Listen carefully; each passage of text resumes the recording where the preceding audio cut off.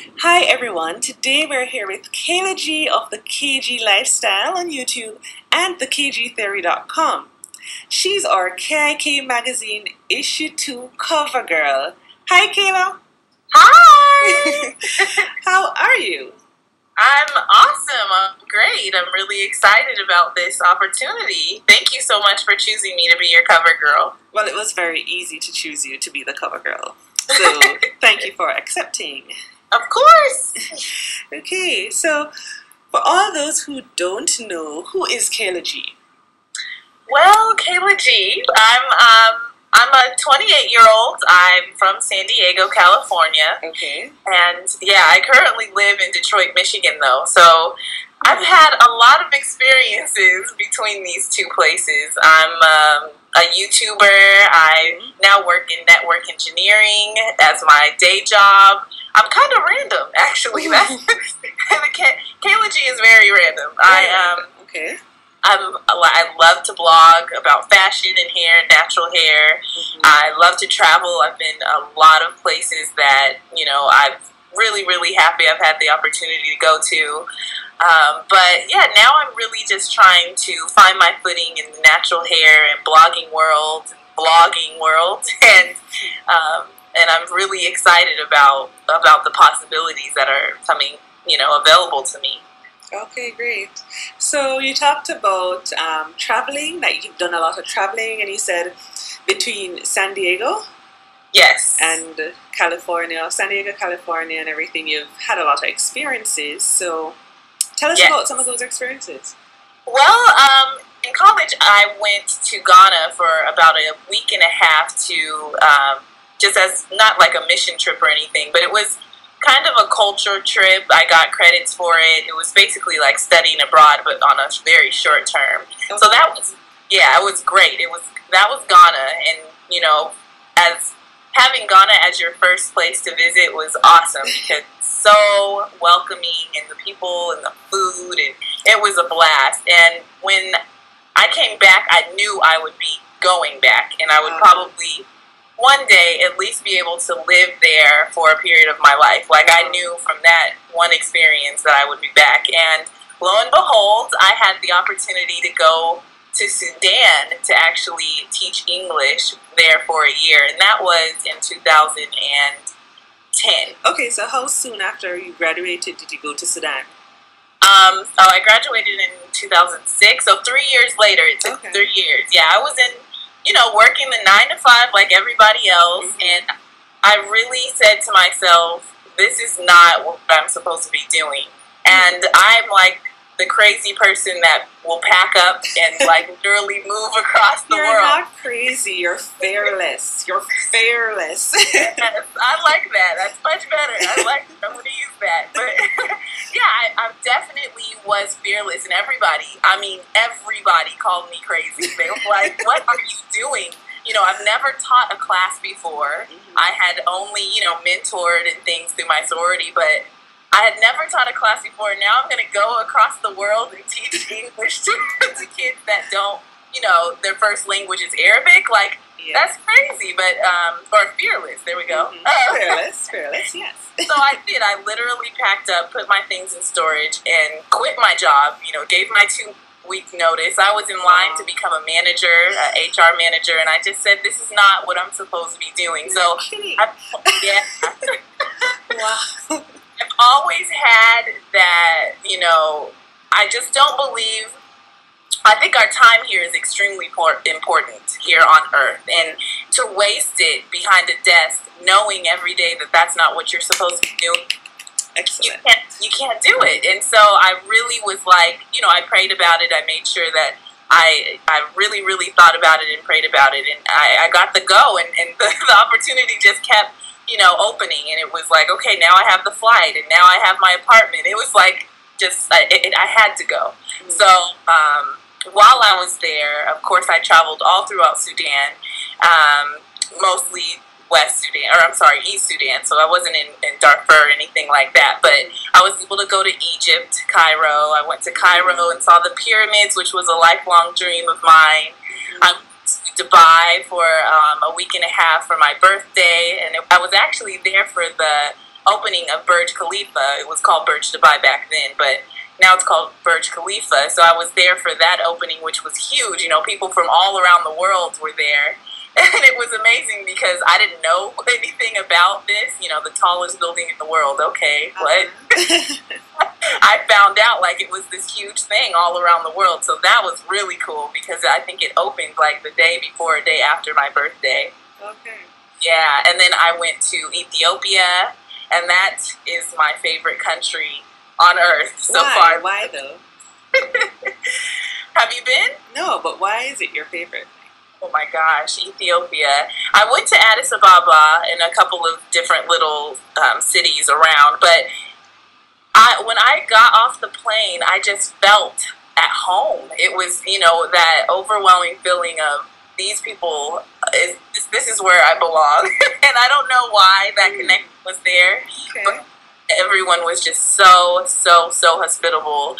And, you know, I was there during Easter, so I was able to see a very important, you know, thing or process of their culture and how they celebrate Easter differently. And they really, you know, most of the population there is Orthodox Christian, so they're very, very devout. And it's just amazing to see. And I love culture, so they're very, you know, they have a lot of culture there in that country. And so I really fell in love with Ethiopia. To this day, I'm like, I claim myself an Ethiopian honorary, but it's more...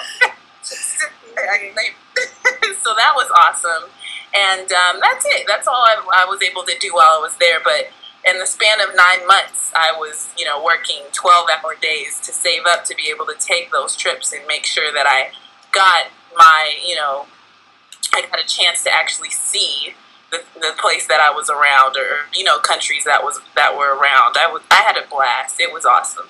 Okay, so while moving around, I'm sure you were enjoying yourself thoroughly, but did you ever think, okay, so I need to get back to real life? Because, you know, a lot of people think, oh, it sounds nice, that's fabulous, but that's not for me, you know? Right. You know what? I was really living in the moment, and I think that's important to do. I'm very blessed. You know, I'm not married. I don't have kids. It's just me right now. And so, or at least back then it was just me. So I was, you know, okay, this is what I'm going to do.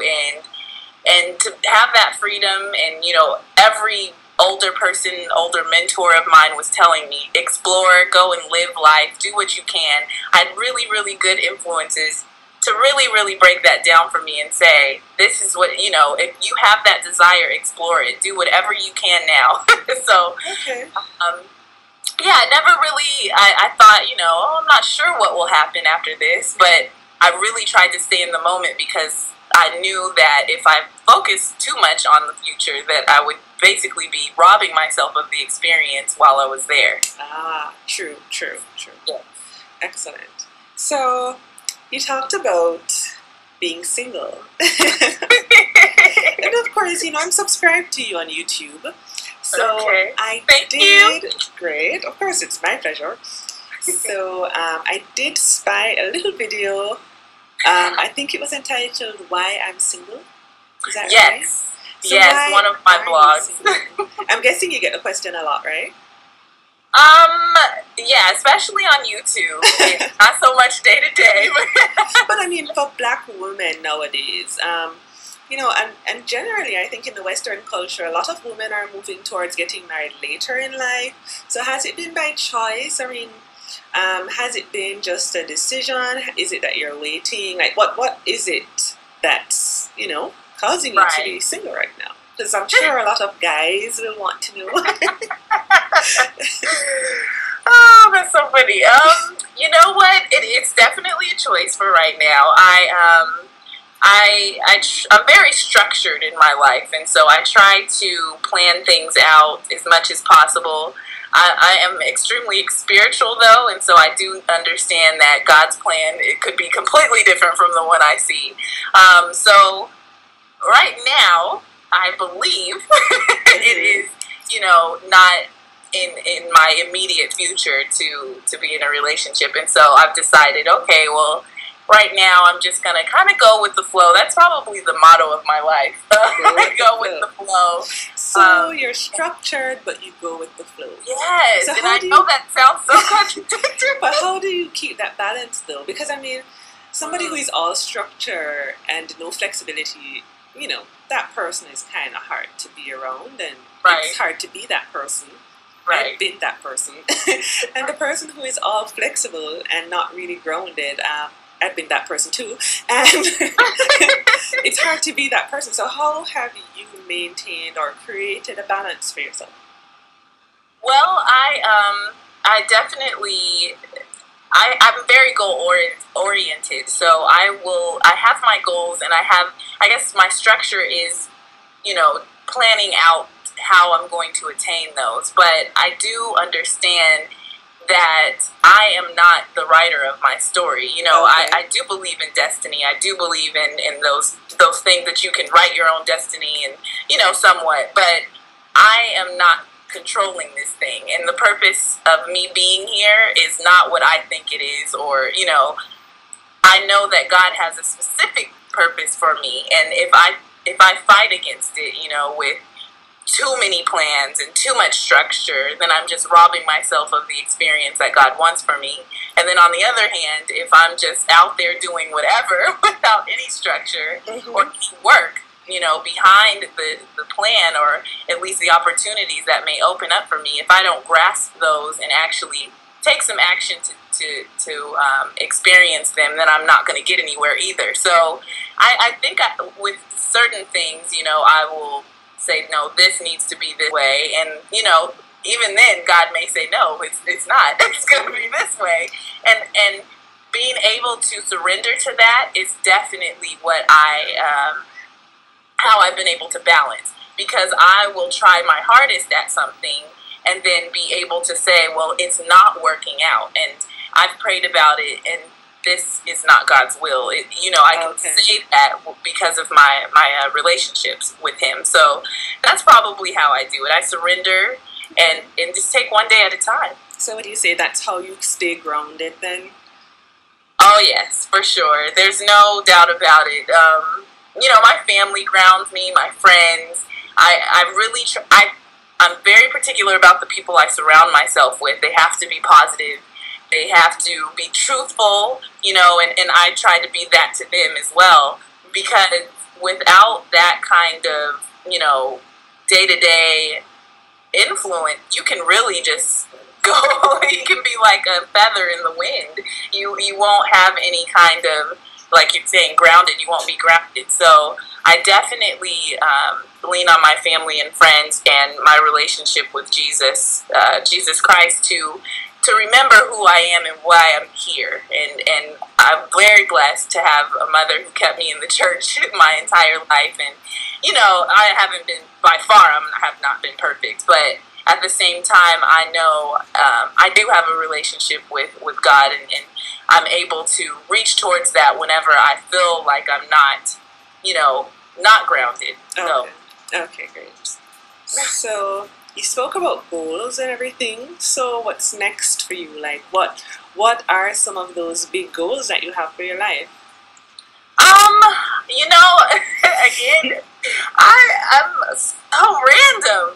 I've always had a goal of owning a nonprofit, actually. I know that seems kind of weird from some of the interests I have. Not really, but yeah, keep going. Okay, I've always dreamed of having a nonprofit. I'm not sure exactly what that's for, but giving is like, it's the greatest feeling in the world to me, to see someone else get something they need, earn something that they need, and just be able to provide that inspiration to people. So I definitely want to own a nonprofit, and it will probably have an international aspect to it, and probably have some kind of, you know, something to do with children in need. But I'm not sure exactly what that is yet. And instead of, you know, pushing towards that and just, you know, starting one, I'm kind of waiting on God to guide me to that path. But right now, I'm really, really busy with so many different things. And it's funny because today I was thinking about this. literally today, it's going to be in my vlog for tomorrow. I vlog every day, you know, most of the big events that happen in my day, you know, during my day. Yeah. And I'm a regular person, you know, I wake up, go to work, and do silly errands and all kinds of stuff. But, you know, I vlog to help people, you know, just as a source of entertainment and to just inspire them, especially, you know, my relationship with God, and to show how that is acted out, and how I acted out. And Yeah. that's the definition of the KG lifestyle. It's my lifestyle. So the KG lifestyle vlog is the channel for my vlogging. And then I'm also writing right now. I'm just became a writer for naturallycurly.com. So some of my articles are up now. Okay, congratulations. Thank you very much. Never saw that coming. Like, who called me a writer? What? But apparently God thought I could do this, and He gave me the opportunity, and I'm taking it. So I'm very blessed.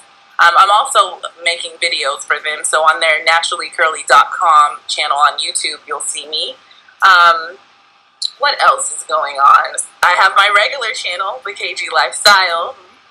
So I'll have fashion and hair stuff and hair, you know, hairstyles and all kinds of stuff on there, just as it's been for the last year and a half. And yeah, that's pretty much it that I could think of off top. Okay, cool. Well, Kayla, thanks very much for doing this quick interview. And of course, guys, if you're listening to this interview, you're probably seeing it in KiK Magazine, or you're seeing it on YouTube. So if you're on YouTube and you want to get the full article, check out www.keepitkinky.net for more. Thanks again, Kayla. No problem. And you know what? I completely forgot to mention another big project. Oh, okay. Sorry. That's fine. It's called blackhairpower.com. I can't believe I forgot about that. Again, I have so many things on my plate that it's crazy. So blackhairpower.com is a site for empowerment, and it's it's basically a site that really reflects my thoughts about empowering women based on, you know, how they feel about their hair. So yeah, check that out if you have time to. Okay, great. So we know where we can find Kayla G, and we know where we can find out more about her on her site, and that's the blackhairpower.com Yes. and the kglifestyle.com. There's the blackhairpower.com and then kgtheory.com. kgtheory.com. Yes, so those two sites are the ones that I'm always on. Great. So if you're on YouTube, you'll probably see this in the video description box. We'll have all the links for you to check them out. Yay! So great. Thanks for listening, guys. We know that the video wasn't there today, but, you know, thanks for sticking with us. And of course, Kayla G was very, very entertaining. So, okay. Good stuff. Thank you. All right. Take care. Bye.